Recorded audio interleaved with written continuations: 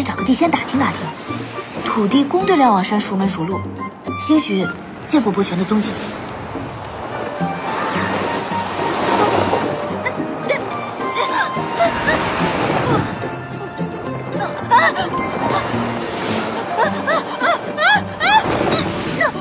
玩够了，我就知道你飞不了太远。啊，够了够了，绝对够了。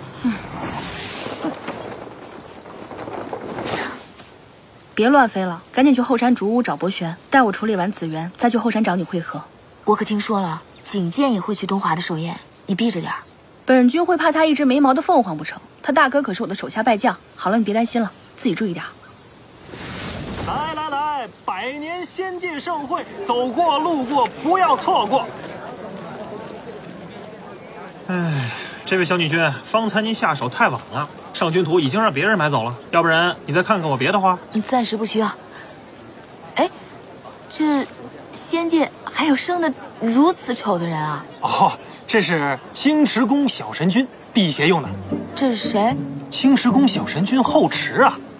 都说他天生3丈多高，力大无穷。虽然长得丑，但走霉运的仙人们特别喜欢把它买回府去镇宅，买的特别好。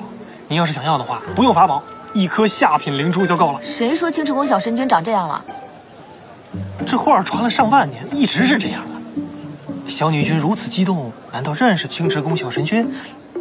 不是，你想想，这古君上神，丰神俊朗，他的女儿应该也差不到哪儿去啊。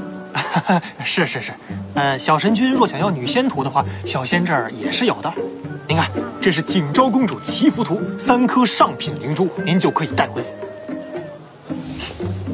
什么公主祈福图，生得这样的丑，我看那青池宫的小神君都比她强，我才不要呢。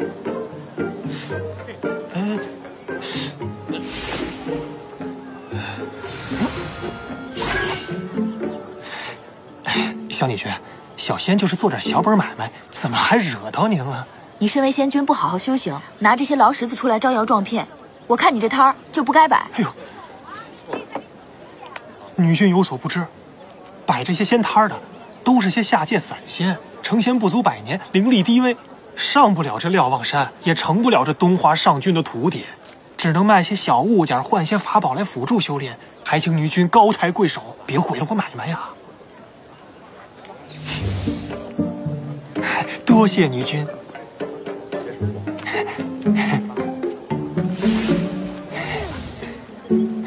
啊！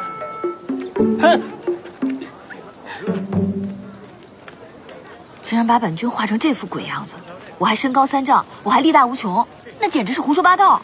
本君就值1颗下品灵珠，世人无知。这回东华上君寿宴，除了二皇子景监和公主景昭，谁还会来呢？谁啊？别卖关子呀！谁呀？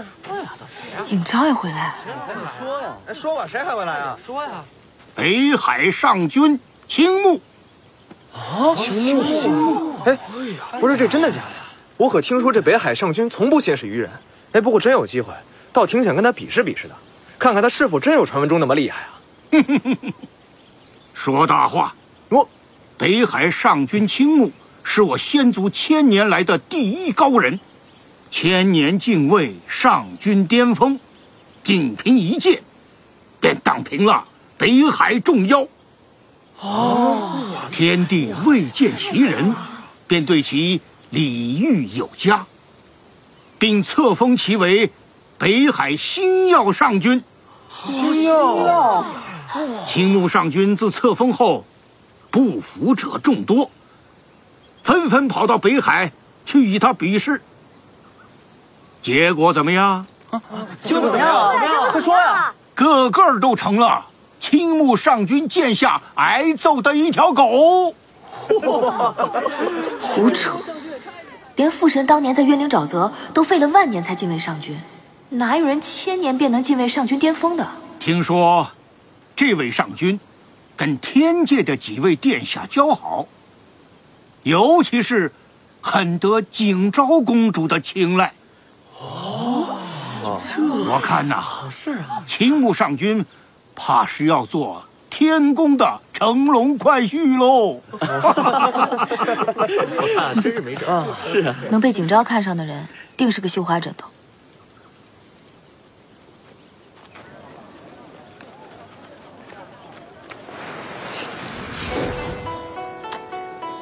飞身符用完了，极速符，极速符，那就极速符吧。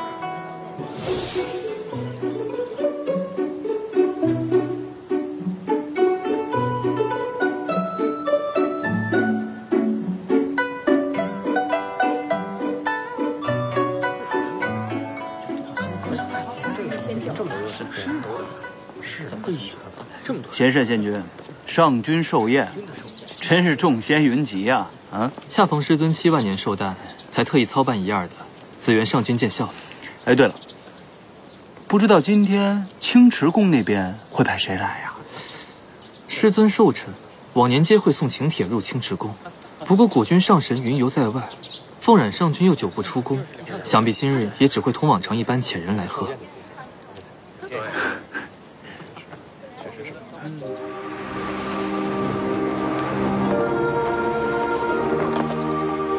子元见过二殿下。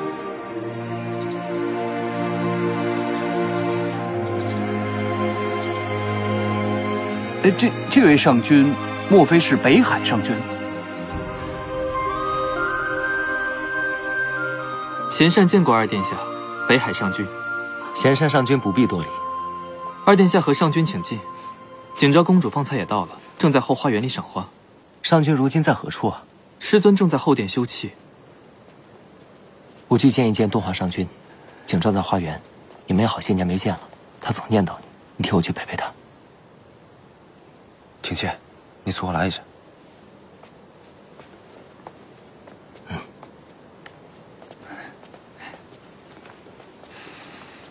好，请啊，请。你知道的，我向来不与生人打交道。景昭你认识啊？不算生人。她是女君，我和女君相处，浑身都不自在。这3界之中，你看有几个和你一样的，把自己的神识附在纸片人身上，自己同自己讲话？这有什么呢？别人看你会觉得很奇怪。那我又不在乎别人的眼光。青木啊，一个人独处久了，性格会变得孤僻的。你听我一言，多交朋友，对你好。人生得一知己足矣，我有你啊。别忘了，来之前你我对弈3局，我让你悔棋你都输了，是你愿赌服输陪我来这儿的。下次跟你比仙剑，我不信我还会输。好了，别啰嗦了，快去吧。哎，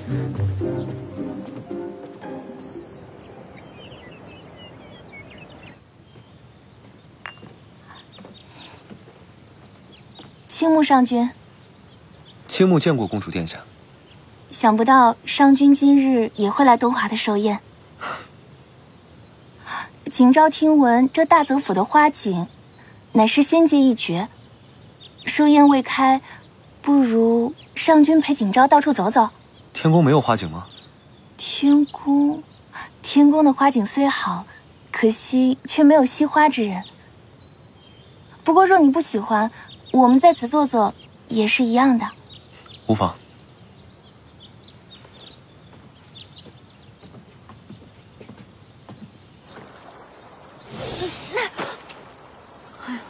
连这符咒也欺负我。